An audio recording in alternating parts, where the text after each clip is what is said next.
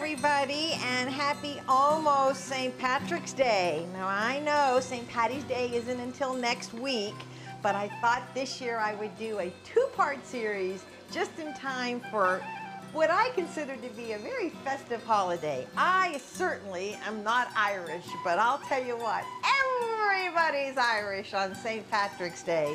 So today I'm making a corned beef hash with fried eggs. This is a fabulous recipe that can either be a breakfast, a brunch, a lunch, a dinner, doesn't really matter. It just screams St. Patrick's Day. So what I had to do in order to get started here, as you can see, is I had to saute onions over pretty high heat. And what I want to do is I want this to cook until it almost caramelizes before I add in the garlic. Okay, now our onions have cooked all the way through. I added a little more olive oil, and now what I'm going to do is I'm going to add in the garlic. And while the garlic is cooking for just 30 seconds, seriously, I want to tell you what I had to do ahead. I took one sweet potato, it was a yam, one russet potato, peeled them and diced them. On two separate baking sheets, I roasted them at a 425-degree oven for about 20 to 25 minutes or until they started to get a little bit brown.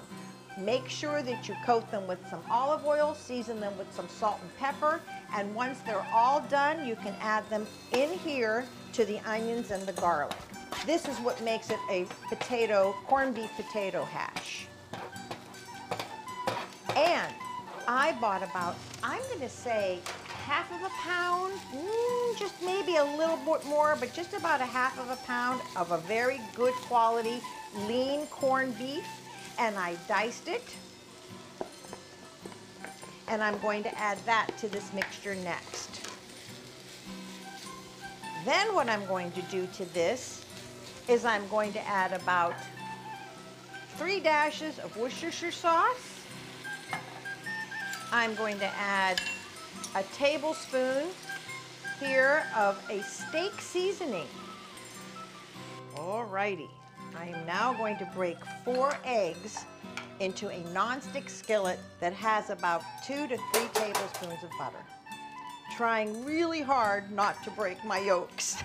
Okay, folks, nice and runny eggs here.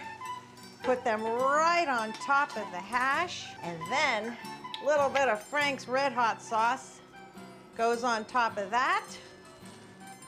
Some parsley, and folks, you got yourself a great St. Patrick's Day corned beef and potato hash with runny eggs. Well, I'm Rania Harris, and just wait till you see what I have coming up next week. I love you, I miss you, and instead of bon appetit, how about this? Happy almost St. Patrick's Day.